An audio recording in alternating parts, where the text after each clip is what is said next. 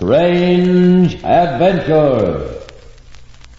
Seated around a table in the lounge car of the Starlight Limited, three men thoroughly enjoyed such talk as passed between men of the world. Allison Muir, the motion picture producer, then continued. Now, as I was saying, Lynn Lane is a cute enough kid, but she's no actress. Sure, I picked her up in a Kansas farm and took her to Hollywood, yeah. Now she's stuck and won't go back home. Keeps begging me for parts. Jonathan Hawk of the Homicide Bureau turned to the impeccably dressed movie mogul. You seem to do very well with your collections, Mr. Muir. I understand you also make a hobby of antique knives. Yes, that's right, Mr. Hawk. I'd like to show them to you. Conductor, hand me that leather case there, will you? The conductor, the third man of the party, reached across the aisle for a small case and laid it upon the table. Muir opened it, displaying a unique collection of bladed weapons. He lifted each from its place and showed it to the two men. After a while, the conversation lulled. Muir stifled a yawn. Gentlemen, you please excuse me. I'll see if I can get some sleep. I'll see you in the morning. The conductor rose and looked at his watch. Well, I guess I'd better take off, too. Time to make my rounds. Inspector Hawk picked up a magazine and nodded to the two disappearing men. The police officer was starting the second chapter of his mystery thriller when a very frightened porter rushed into the lounge car.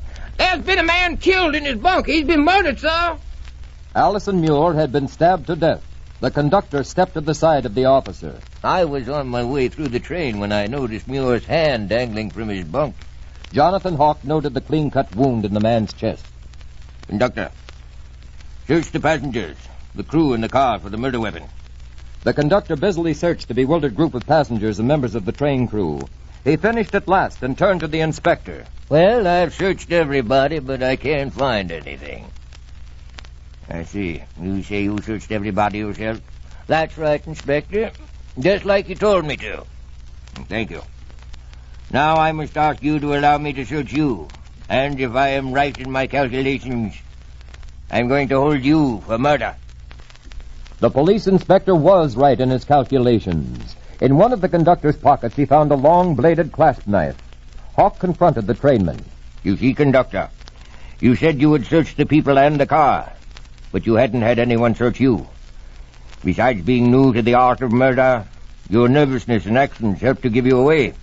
The prisoner looked down at the floor of the swaying railway car, his face a blank mask. Yes, Inspector, I killed him. He was right in what he said a while ago in the lounge car. He took a sweet girl from her home, and he made promises that he never kept. I swore that someday I'd repay his cruelty and deceit. Well, you see, Inspector, Lynn Lane is my granddaughter. This is Pat McGeehan in Hollywood, California, saying goodbye from my writer Charles Crowder and inviting you to listen again to another tale of Strange Adventure.